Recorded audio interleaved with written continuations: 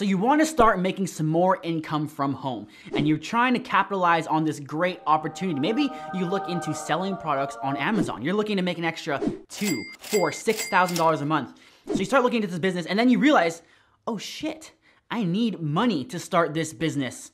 And quite a lot too. To start selling on Amazon, you need $2,000, $4,000, $6,000. So you think, hey, I guess that's the end of the line.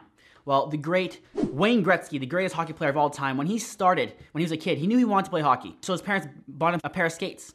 But the skates were too big. It could have been the end of the line, but instead he got creative. He got resourceful. He stuffed the skates with socks and made it work. And that is what you're gonna have to do if you wanna start an Amazon FBA business and you don't have the money to get started. You're gonna have to get creative. You're gonna have to get resourceful. So this is what I would do if I had to rebuild my 7-figure Amazon brand and I had less than $1,000 to start. I'm in the jungle.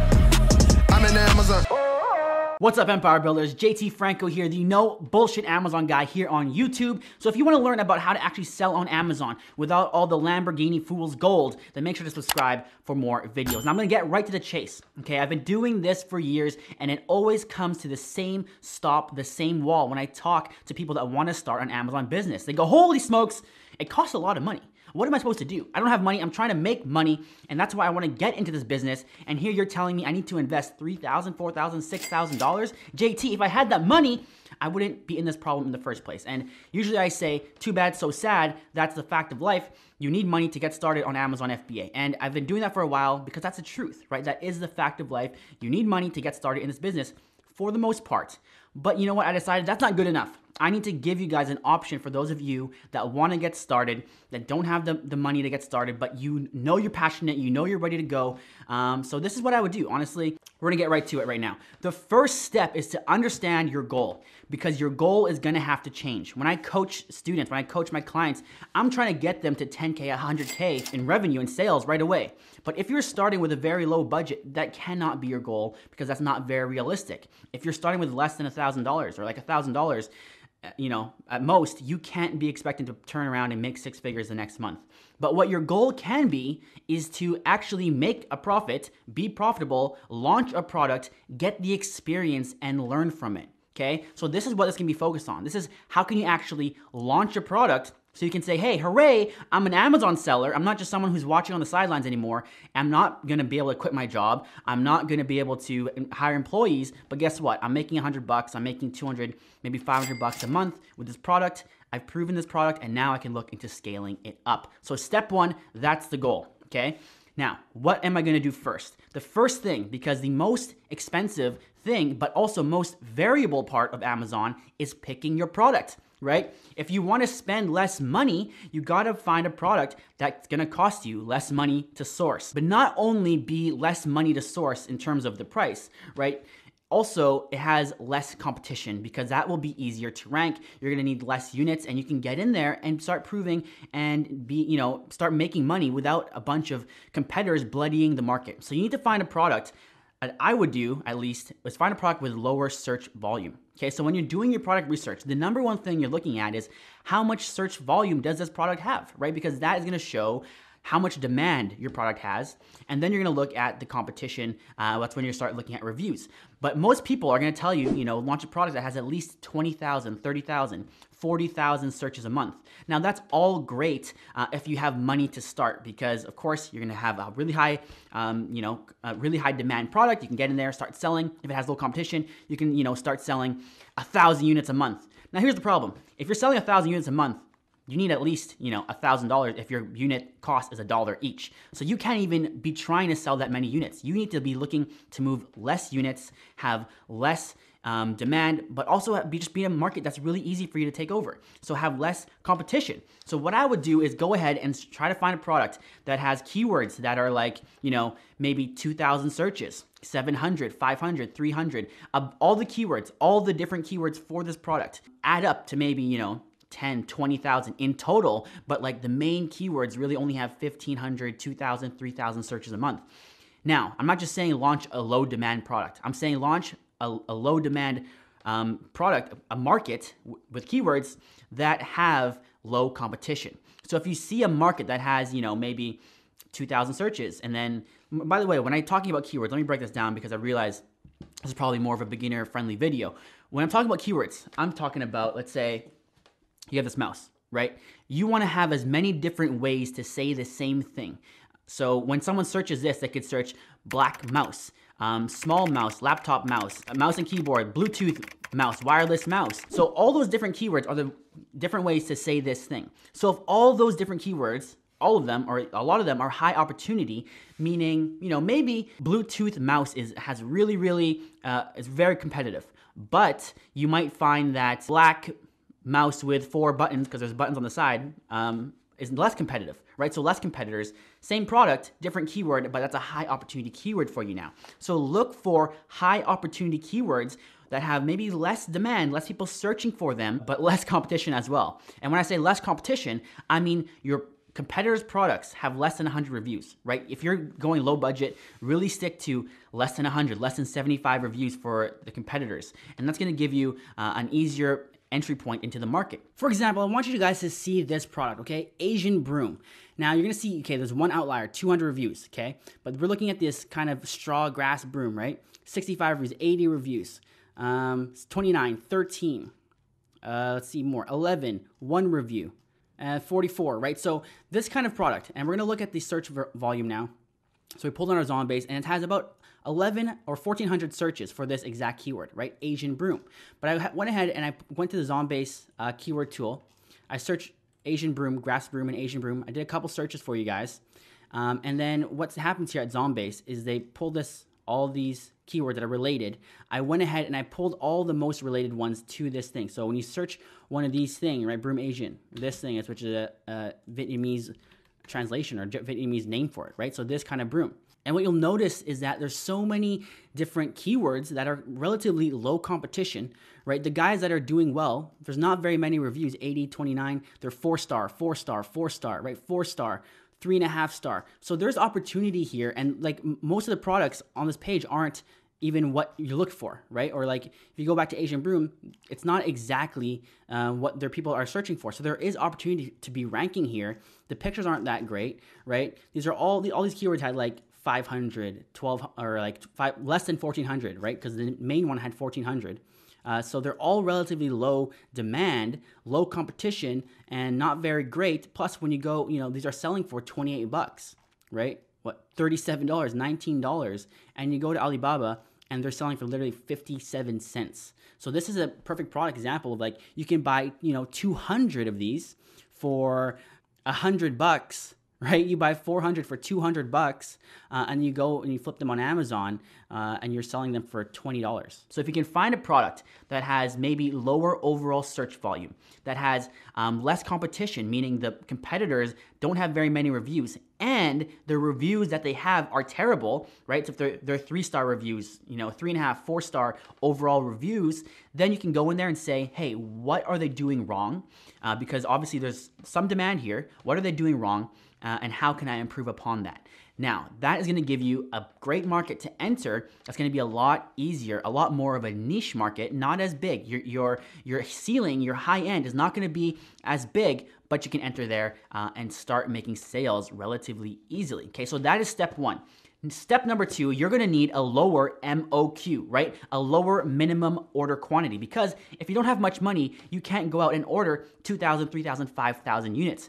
Now, when you go to Alibaba, when you're gonna source your product, there's gonna be an MOQ, right? Suppliers are gonna say, you need to order at least 1,000 units, otherwise it's not worth my time.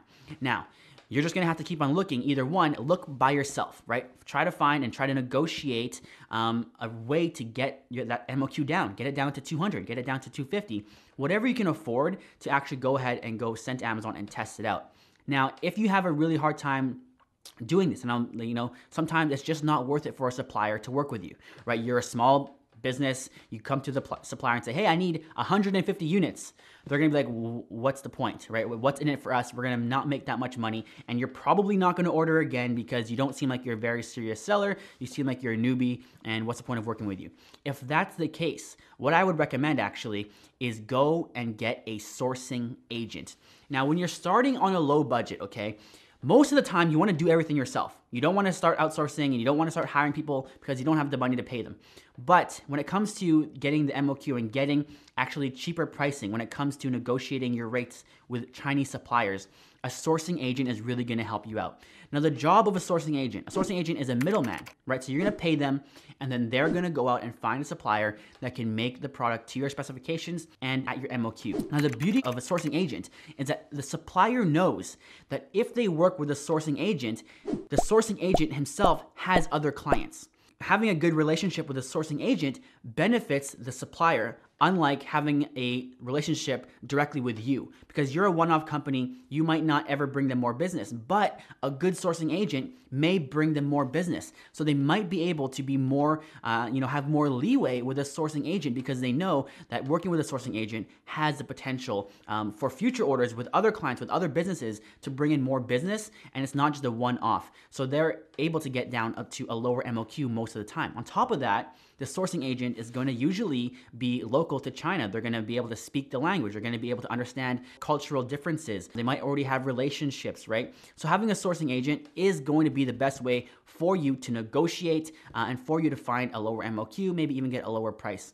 And a good sourcing agent, especially if you're a beginner, a good sourcing agent will really be helpful to you because they're going to organize a lot of the process, right? They're going to show you, they're going to either from negotiation to paying or negotiation to actually getting the product to America, depending on the sourcing agent. Now, if you go to Upwork.com, that's usually where I get people. You're going to find sourcing agents anywhere from 10 to 20 bucks an hour. Okay, so 10 to 20 bucks an hour. So let's say $15 average, and it's only going to take them probably 5 to 10 hours to really find you and solidify a product manufacturer for you. So all in, that's about 150 bucks. Okay, 150 bucks to pay the sourcing agent, but that's a lot cheaper than having to pay a 1,000 unit MOQ. So that's step number 2, find a sourcing agent. So you found a product that has lower demand, really low competition area with a lot of keywords that are, that are easy, high opportunity for your target. You found a sourcing agent that can go ahead and get you a lower MOQ, get you a better rate on the creation of this product. And now you're gonna launch the product. So when you're launching the product, the biggest thing is going to be PPC, getting traction, getting your original first few sales. Now, again, you got to be resourceful. Typically, I'll say run PPC, get the data, start your budget at 30 bucks a day, and just get all the information and start targeting keywords and run your automatic campaigns and then try to launch in different ways. But you can't do that. You can't afford to do that because we're starting on a budget, right? If I was to do this, I'm starting on a budget. I'm not going to go and try and get go by the book. Technically, you got to throw the book out because the first page of the book says start with $6,000. You don't have that, throw the book at the wall and be resourceful. So what I would do then is I would do this before the launch, I would start building a community, building an audience. Now, building an audience is as simple as creating a Facebook group, going and not even creating a group, but going into other groups that are, related to your product. What are you selling? Who would be interested in this? Who is your target customer? And where are they congregating, right? Where are they already on the internet? Now, Russell Brunson's book, .com Secrets, talks about this a lot. You got to first pin down your dream customer, your dream client who is actually going to buy your product, and then you got to find out where they are on the internet. Because when you're getting traffic, you're not like when someone says get traffic to your website, pay for ads, pay for traffic. You're not actually buying traffic. Traffic already exists. You're just funneling them to where you want them to be. So you just gotta find out where the traffic already is. What YouTube channels are they watching? What Reddits, what subreddits are they on? What kind of news feeds are they subscribed to? What Facebook groups are they at? Go in there and go and start messaging people, start talking, and don't be like a spammer and say, hey, I'm launching a product tomorrow, here's the product link. No one's gonna buy it, okay? You gotta actually create genuine interest, create genuine relationships for people that would actually be genuinely interested in buying your product, okay? You just need 5, 10, 15, 20 people that actually would be interested in buying your product. And this doesn't have to be online only, right? When you're building an audience, you're building a community, go out in the real world, right? Your friends, your family, go out to, I don't know, like, what are you selling, right? It always comes back to what are you selling? Are you selling dog things? Go to a dog park. Are you selling baby things? Go to Baby R Us or whatever, wherever, I don't know. If you actually have a kid, that would make more sense. So you're not just a creepy guy sitting in Babies R Us trying to sell diapers, but go to where people actually are, actually make, connection and try to get people in your community. You get the first 5, 10, 15, say you get 25 sales, through your organic network of people that you've, manually got out and messaged, maybe you'll get a couple reviews because they actually know you, right? You'll get 2, 3, 4, 5 reviews. All of a sudden, you got 5 reviews, you got 20 sales, you have really low competition, keywords, you're ranking really high because there is no competition here. You've already discovered that. Boom, you have a product that's actually selling on Amazon. You learned a whole bunch throughout this process. You are now an Amazon seller. You didn't break the bank to do it. You had a sourcing agent find the product for you, and all of this can be done for less than $1,000, right? You've now learned how this works. Maybe you've made your money back by now. All you had to do was be grindy, right? All you had to do was be resourceful. You did the manual labor. You went out and instead of doing automatic or buying traffic, you went out and found it yourself, right? Instead of launching a product that already has so much demand, you found something that's more niche, something that's a little more tucked away in the corner, that, there's not many other people that are gonna try and sell, but you're now owning this market. And I've done this a lot of times, not because I had to, but because these kind of products sometimes just do really well and you never have to worry about them. You never have to really be stressed about hijackers and all these new competition coming in. You just kind of own this little market. It's a nice little market on Amazon. You're making a good $500 to $3,000 a month. But now you might be thinking, how do I actually find these products that have lower competition and decent demand? Well, I would go ahead and click that video right over there. Watch that right now. It's going to show you exactly how to find products fast using a really cool brand new method that's out there today. Or click my face to subscribe for more no BS content about Amazon FBA. Hopefully this helped you out if you're starting on a budget. Let me know in the comments, and I'll see you later.